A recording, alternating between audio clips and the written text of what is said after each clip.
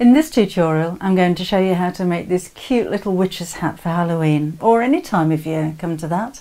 It's really simple to make. There is a similar one actually in my Half Yard Kids book, which involves sewing, so it's a little bit of a different technique, but it's a similar kind of thing to the hat.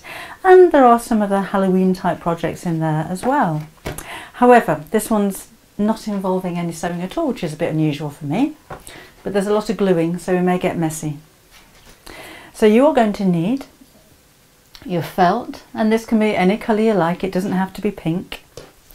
And felt normally comes in 6 to 9 inch squares, so you're probably going to need 3 of those. You're going to need some wet glue. I use Gutermann HT2 glue. You're going to need a hot glue gun as well, and be very careful with these if you're working with kids, because they burn, they are very hot. You're going to need a 6-inch template and a 9-inch template if you have one, and if you don't, we're going to use a ruler, a marking pen, other bits and bobs to decorate your hat. So I've just got some silk flowers, I've got some ribbon that matches my, my felt, and I've got a piece of netting which I'm going to make a lovely big bow to go on the back. But if you wanted to buy a bag of bugs and stick creatures all over there and make it a little bit scary, that's fine. And I'm also going to need a marking pen and my scissors. So the first thing I'm going to do is put my hat on. And then we're going to draw circles. So I need 2 circles that measure 6 inches across. And 6 inches is quite an easy size to find in your pantry. So just going to draw around the circle and cut. Don't worry about it being set in stone that this has to be exactly 6 inches. It doesn't matter if it's 6.5 or 5 3/4, but around about the 6-inch mark is ideal. And I'm cutting through both pieces of felt together, and I'm only using a synthetic felt. It's nothing very expensive, so craft felt will be absolutely fine. We don't want to spend too much money. Might only wear it once a year. So that's the top and the bottom, or the brim of the hat. Then I need to make the cone. So I'll need a 1/4 circle. And if my circle is 9 inches, that would be a 1/4 of that 9 inches. But if you don't have a 9-inch circle, cut yourself a 90-degree corner or a right angle. And I'm going to measure 4.5 inches at the side. And then pivot on the end of the ruler here, and just keep marking the 4.5 inches, and you can see the shape of the cone happening.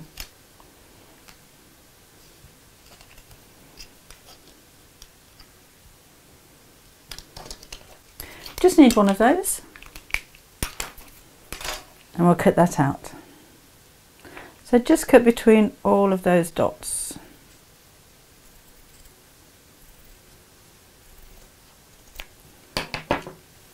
Then I'm going to use my wet glue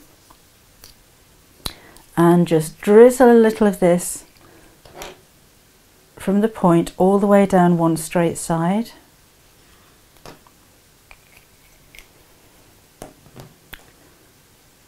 Fold it over and then just overlap the edge all the way down. And this is why I like to use wet glue here, because I've got a little bit of wiggle time.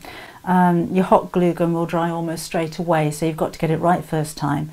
But also because you're going to get glue on your fingers, and I don't want to get hot glue on my fingers.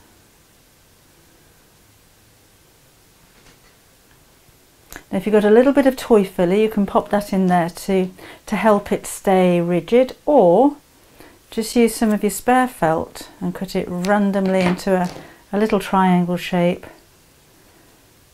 Roll it up loosely, little dot of glue on the end, and just push that into the point. It just helps the point to stay upright a little bit better. And then we'll put that to one side to dry. Meanwhile, we'll take one of the circle pieces and I'm going to fold it in half and then fold it into quarters. I'm going to measure just ½ inch from the end. This doesn't again have to be perfect. And I'm going to cut a little arc right through the point. So when I open this up, I've got a hole in the centre. Now you may need to make this a little bit bigger, but it's better to be too small and make it bigger than too big, because you can't make it smaller, because this is going to slip over the top of the point. So if you find you need to make the hole a little bit bigger, just fold it back again, trim a little bit more away,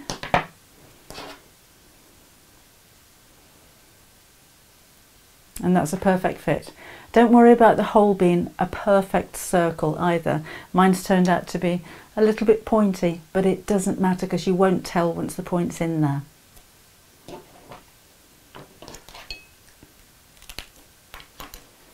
So I'm going to push this inside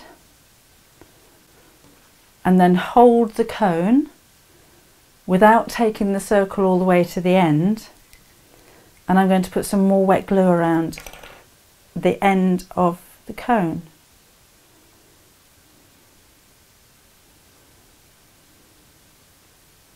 Like so. I always put the lids on because they tend to dribble a little bit and then it goes hard and then you can't get your glue out. So now I'm just pulling up that circle so that the edge of my cone, it kind of forms a lip around there,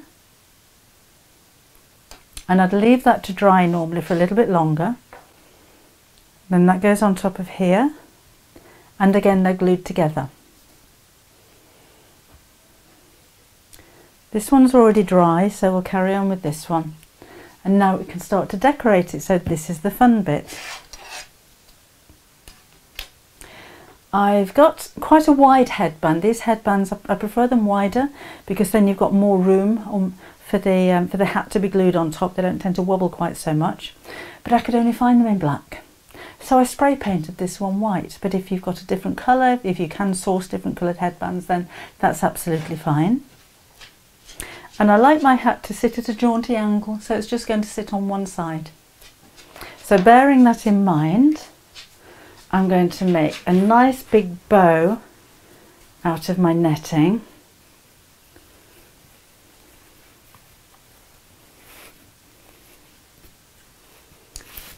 Make those tails nice and even.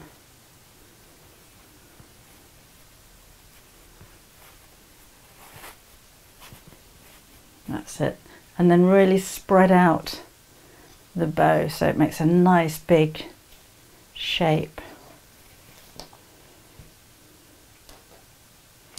And this I'm going to glue to the back. I'll just cut that tail off so that they're both the same length, and literally onto the back of the hat, using my hot glue gun this time. This is another one that dribbles a little bit, so I always like to put something underneath there just so it doesn't damage the table. Now this is where you need to keep fingers well away from the glue. Be careful where you put it down as well. So a dab of glue on the back of the bow, and that's literally stuck in place that quickly. I'm also going to take a piece of matching ribbon. So this is just a pink check, and I'm going to make another bow to go over the top. And this again, with my hot glue gun, I'm just going to glue to the centre of the back of the hat. So I've got the tails kind of all draping down the back like so.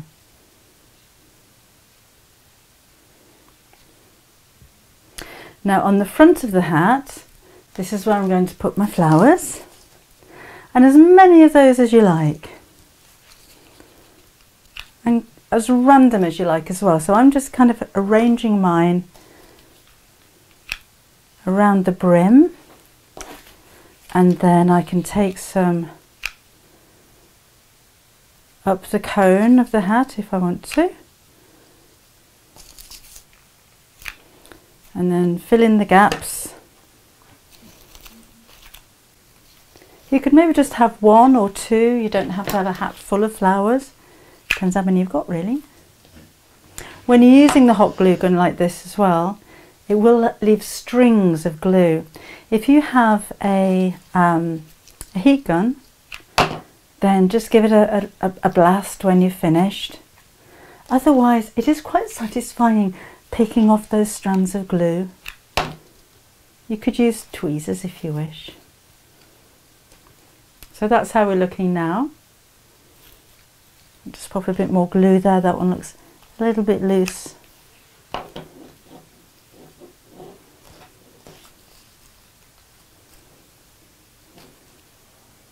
Maybe one more flower.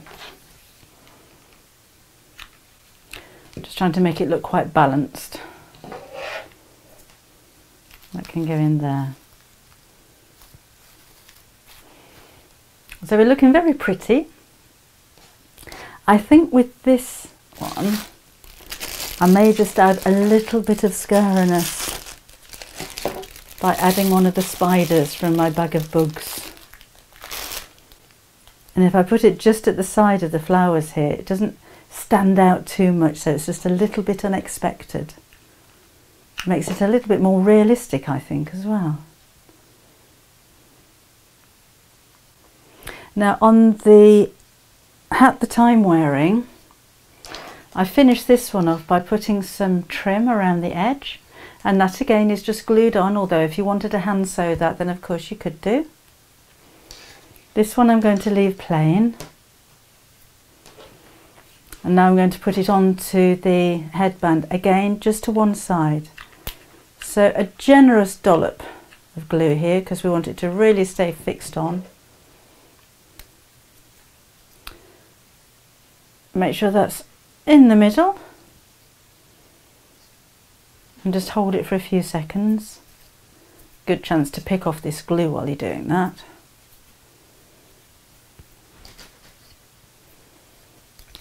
I feel it's a little bit wobbly, so I'm just going to put a little bit more glue slightly around the headband and fold that down and hold it, so you can see it's got a shape to it now.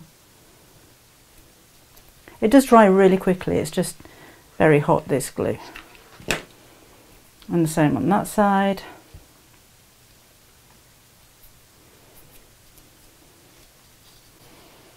And that's another little hat finished. So again, you can decorate these in any way that you like, and as I said earlier, they don't have to be all pink and floral. You could make them into spiders like this one. So this was exactly the same shape to the hat. I bought some pipe cleaners and just bent them. To cover it where I glued the pipe cleaners on, I put a pom-pom on the back here, and that gives it a spider body. And then I just glued a couple of cat's eyes, like toy eyes, in here. And with this one, again in the black, I put the bow on the back again, but I've added some beads to it as well with the ribbon bow. And this time I put a couple of those spiders from my bag of bugs onto florist wire, which I coloured in black with a felt pen. And they kind of move around as you're walking. It makes them a little bit bouncy. And again, there's another spider on the front there too. So I hope you've enjoyed the little witch's hat tutorial.